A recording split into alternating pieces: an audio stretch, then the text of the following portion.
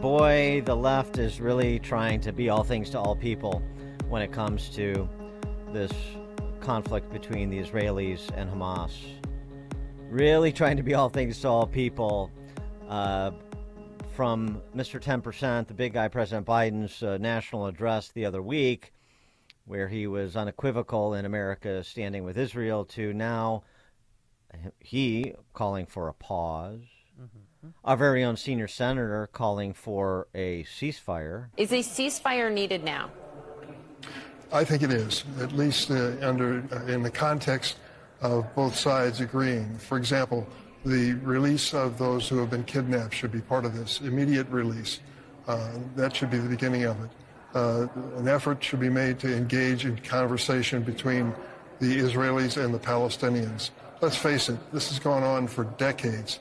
Whatever the rationale from the beginning, it has now reached an intolerable level. We need to have a resolution in the Middle East that gives some promise for the future. Have you told the president, the White House?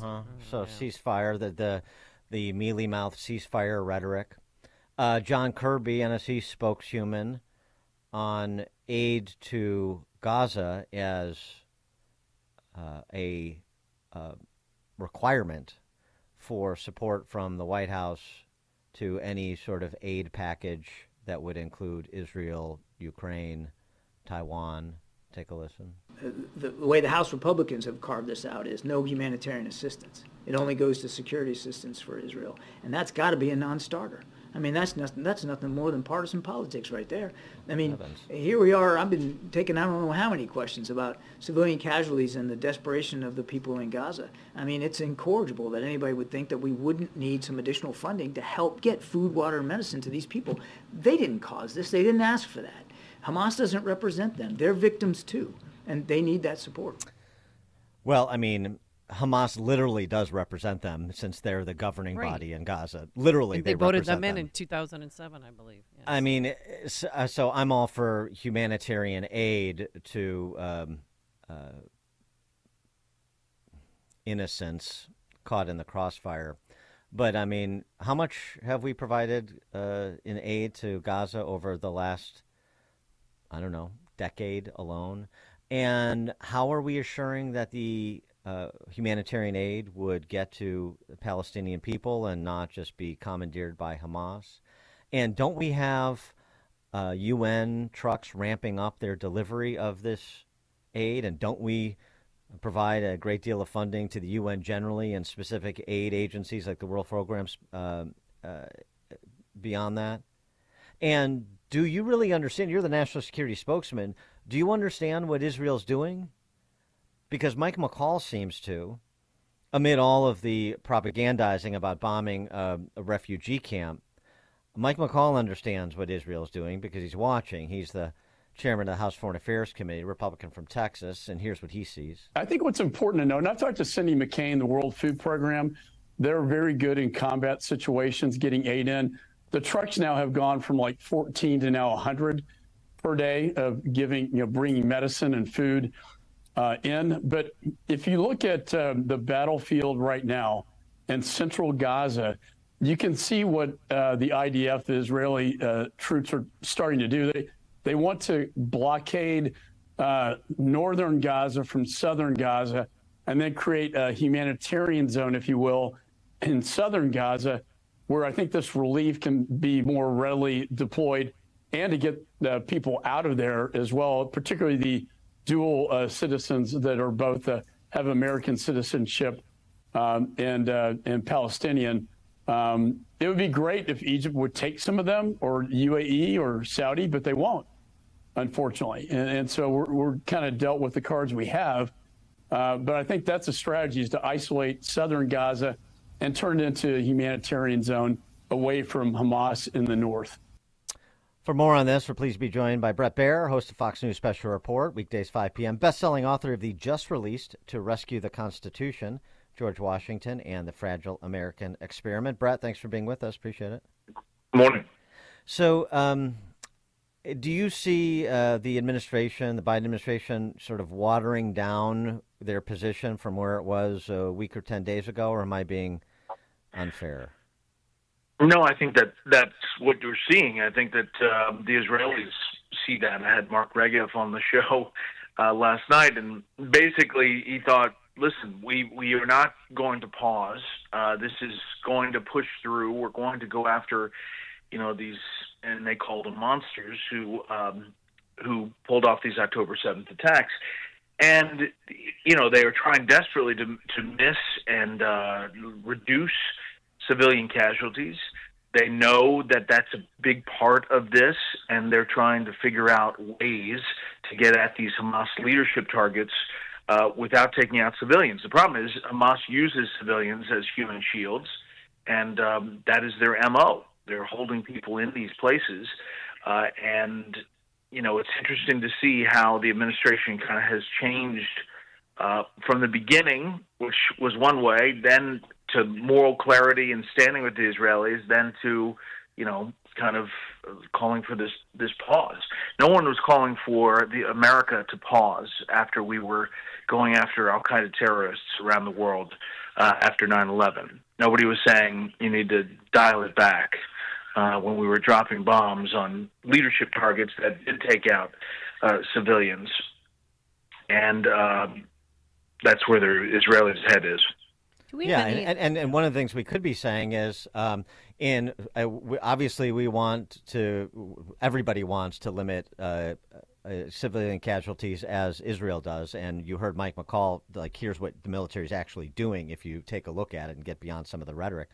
The other thing we're saying, look, we can't take a pause or a ceasefire, and I don't really understand the difference between those two words, because the Israelis should be acting on intelligence they have in pursuit of a strategy they're affecting to take out Hamas as soon as possible. This is not to allow you can't allow them to take evasive action, to have the time to take evasive action if you want this to be resolved sooner rather than later. Yeah, and the other thing is a ceasefire indicates two sides. Well, there aren't two sides. Right. Hamas officials are out publicly saying, no, our intifada, our war against Israel to destroy Israel will continue, no matter if they pause or not. And of all people, I can tell that you are aligned with Hillary Clinton on this. And I won't tell anybody, but that's what she said. Well, right. She's getting pushed back for that, too. You're talking about Ghazi Hamad, who is a Hamas spokeshuman. He was on Lebanese television. If we will repeat October 7th massacre time and again, 1,000,000 times if we need to, until we end the occupation. The journalist asked him, occupation of Gaza? And he said, no, all of Israel. I mean, there's real clarity in that statement. Yeah, listen, it's in their charter. So there is no ceasefire coming from that way, is my point. And I think, listen, the Israelis think about civilian casualties a lot, and McCall rightly points out that the effort that they did with the dropping of the leaflets, trying to move the civilian population to the south, the problem is, again, Hamas uses civilians around its headquarters and prevents them from moving to safety. And now, what do we know about, they said, during the initial attack on October 7th that 30 Americans were killed, or 29 or 30, and that 10 are being held hostage still. Do we know about their backstories or who they are?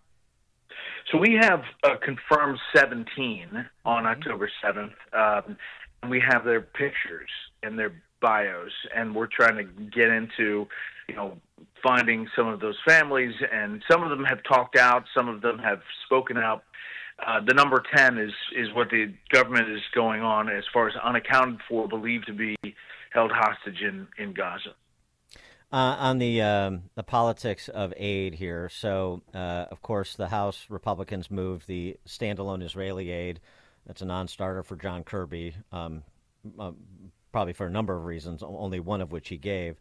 McCall said in that same interview yesterday that he sees all the threats linked together: Russia, Iran, Hamas, Chinese Communist Party, and so ultimately he sees essentially a comprehensive aid package moving through the House. But there's a real divide in the Republican caucus, it seems to me, and it's growing, between the McCall position and, say, the Speaker Johnson position. I agree, and I think Speaker Johnson is winning. I think that that aid package to Israel that included pay-fors by pulling out the money from the IRS even got 12 Democratic votes. And so, you have a bipartisan piece of legislation that is going to be tough for Senate Democrats to vote against and say, we are not going to give this immediate aid to Israel. So from a political standpoint, I think, Johnson is kind of walking through the tulips here pretty well. He wants to tie Ukraine aid to border security to be able to get that through. And, I think that that's an interesting way, a hat tip to the right of his caucus, but still pushing through these aid packages. And if the president vetoes the Israeli aid, that's just not going to be a good look on the world stage either.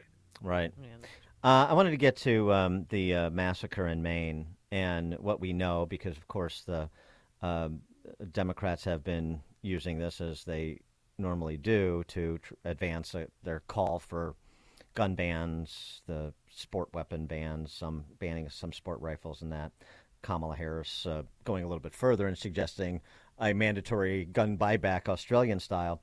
But we now know this week that the U.S. Army did take action against the responsible person, that after he was taken to this hospital, this West Point hospital in New York for evaluation, the U.S. Army said he was non-deployable and shouldn't have access to weapons.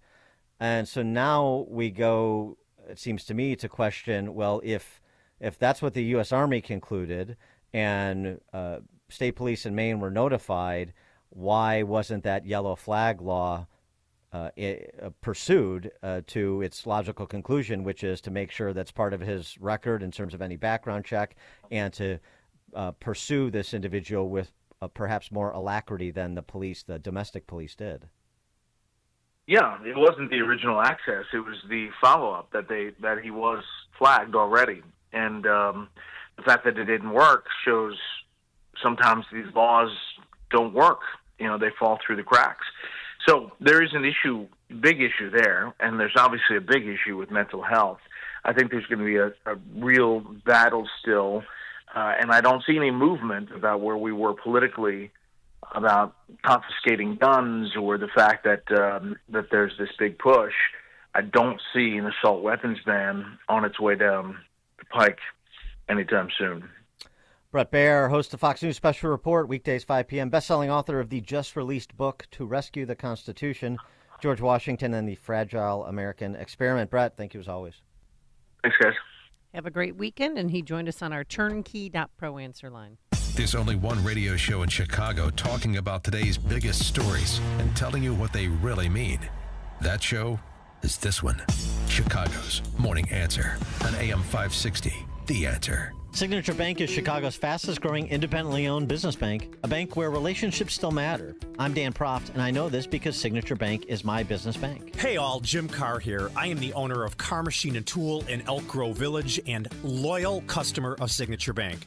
As a second-generation owner, I knew I had to shift from